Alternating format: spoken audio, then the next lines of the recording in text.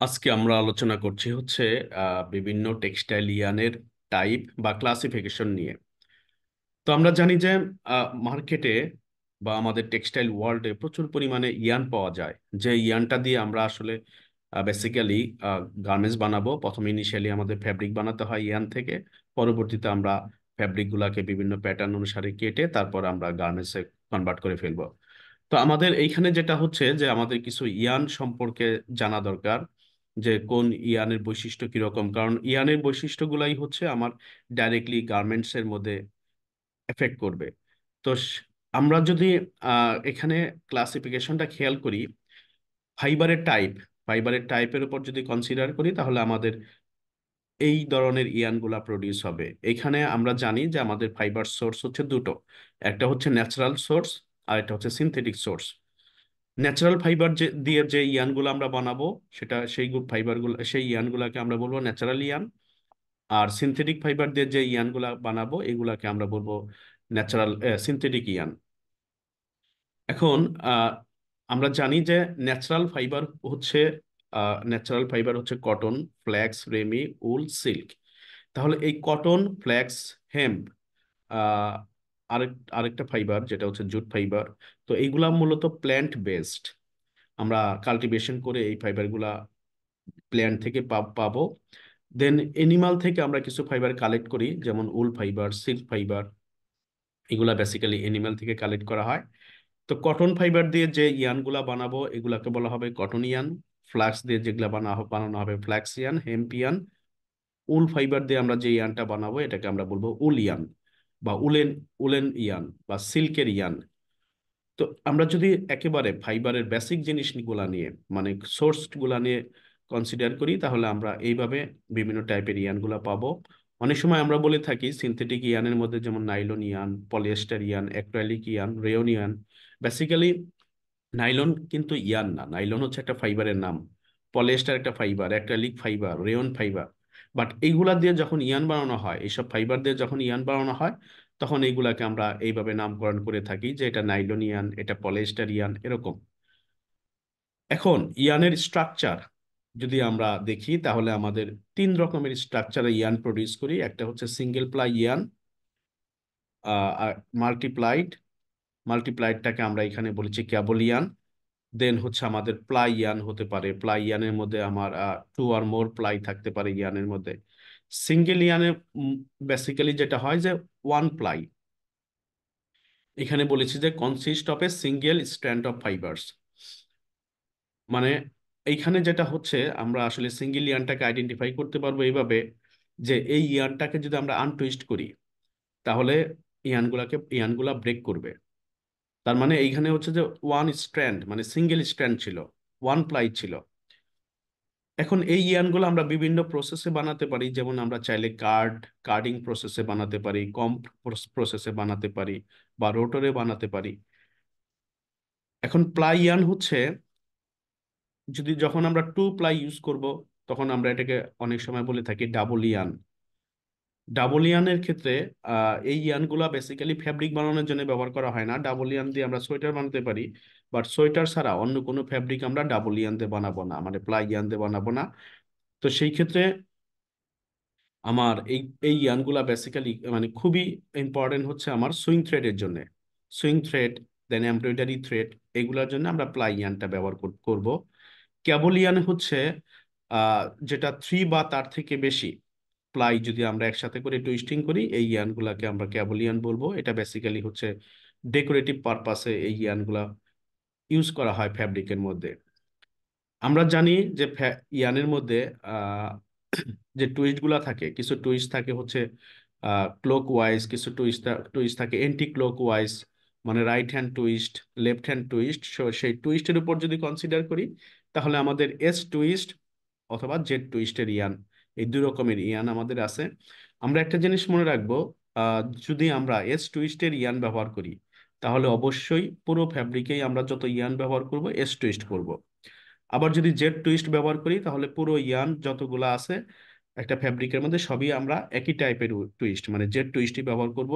Except বাইরে থেকে যদি কখনো আমাদেরকে স্পেশাল ভাবে কোনো কিছু গাইড না করে বা স্পেশাল কোনো রিকোয়ারমেন্ট না দেয়, তো সেই ক্ষেত্রে রিকোয়ারমেন্ট না দিলে আমরা হয় এস টুইস্ট ব্যবহার করব অথবা জেড টুইস্ট ব্যবহার করব।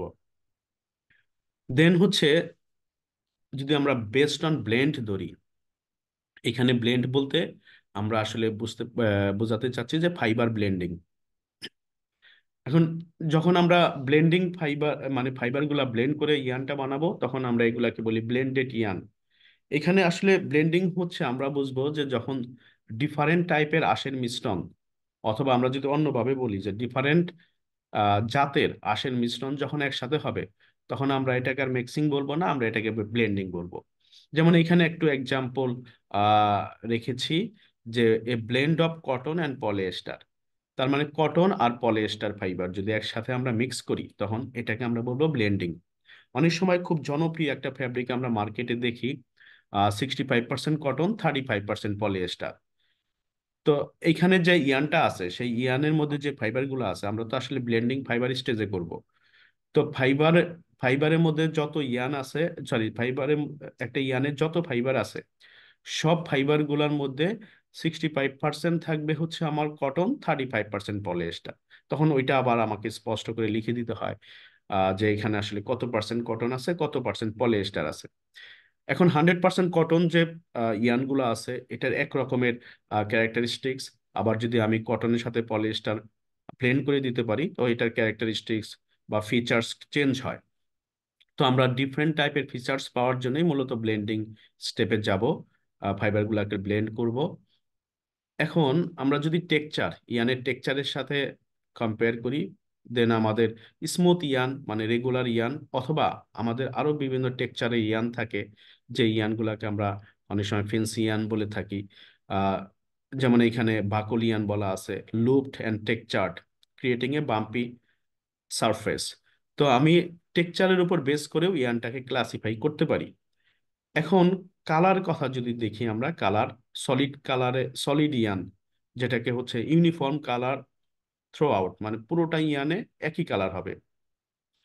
আবার চাইলে আমি হচ্ছে মাল্টিপল কালার নিয়ে আসতে পারি, যেটাকে আমরা বলছি ভেরিগেটেড ইয়ান, মাল্টিপল কালার। আমরা একটা ইয়ানের নাম এক্সাম্পল হিসাবে বলি, যেমন রেইনবো ইয়ান, সেনাইল ইয়ান, রেইনবো সেনাইল, বা বা হচ্ছে আহ, যেমন সাইরো ইয়ান, স্নাল ইয়ান, এই টাইপের ইয়ানগুলা হচ্ছে মাল্টিপল কালার থাকে। তো আমরা কালার উপর বেস করেও আমরা মাল্টিপল কালারের ইয়ান বানাতে পারবো এবং সলিড কালারের ইয়ানও বানাতে পারবো। এখন যদি ম্যানুফ্যাকচারিং প্রসেস আসলে আমরা কিভাবে ইয়ানটা বানাবো তার উপর বেস্ট করে ক্লাসিফাই করতে পারি স্পান ইয়ান, ফিলামেন্ট ইয়ান।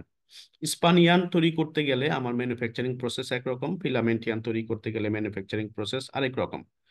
স্পান ইয়ান বেসিক্যালি হচ্ছে শর্ট ফাইবার থেকে বানানো হয়, যে ফাইবারগুলো লম্বায় ছোট, সেই ফাইবার থেকে আমরা মূলত স্পান ইয়ান বানাবো।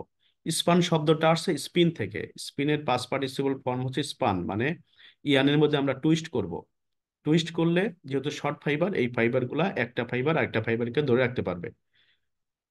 এখন তার মানে এইখানে কন্ডিশন হচ্ছে শর্ট ফাইবার, সেই ফাইবারগুলোকে টুইস্টিং দিয়ে একটা কন্টিনিউয়াস লেন্থের আমরা একটা প্রোডাক্ট, টেক্সটাইল ম্যাটেরিয়াল, যেটাকে আমরা বলেছি ইয়ান, এটা বানাবো। কিন্তু ফিলামেন্ট ইয়ান সেটা হচ্ছে আমাদের একটা ন্যাচারাল ইয়ান আছে, যেটা ন্যাচারাল ফাইবার আছে, যেটা ফিলামেন্ট, সেটা হচ্ছে সিল্ক। এটা ছাড়া যত আছে ন্যাচারাল ফাইবার সবই হচ্ছে স্ট্যাপল ফাইবার, মানে শর্ট ফাইবার। এখন ফিলামেন্ট ইয়ান বানাবার জন্য যেটা করতে হয় সেটা হচ্ছে যে আমরা একটা কন্টিনিউয়াস ফিলামেন্ট বানাবো উইদাউট টুইস্টিং। আমরা কন্টিনিউয়াস ফিলামেন্ট থেকে উইথ টুইস্ট ছাড়া আমরা যে ইয়ানটা বানাবো সেটা হচ্ছে ফিলামেন্ট ইয়ান। তো কন্টিনিউয়াস টুইস্ট বলতে এইখানে যখন আমরা এই ফাইবারগুলো বানাই ফিলামেন্ট আকারে, এই ফাইবারগুলো আসলে আমরা স্পিনারের ভিতর দিয়ে পাস করে কন্টিনিউয়াস ফর্মে ফিলামেন্ট তৈরি করি। সেই অনেকগুলা ফিলামেন্ট আমরা যখন একসাথে করব, তখন এটা ইয়ান হয়ে যাবে। যেহেতু এইখানে ফাইবারগুলা প্রচুর পরিমাণে লম্বা, এক একটা ফাইবার কন্টিনিউয়াস লেন্থের হয়, তো সেই ক্ষেত্রে একটা ফাইবারের সাথে আরেকটা ফাইবারকে ধরে রাখবার জন্য আমাদের টুইস্টের কোনো প্রয়োজন নাই। এই কারণে আমরা ফিলামেন্ট ইয়ানে কোনো টুইস্ট করব না। এই ছিল বেসিক্যালি বিভিন্ন টাইপের ইয়ান, মানে ক্লাসিফিকেশনস অফ ইয়ান, যেটা আমরা আসলে ফ্যাব্রিক তৈরি করবার জন্য ব্যবহার করে থাকি। তো ধন্যবাদ সবাইকে।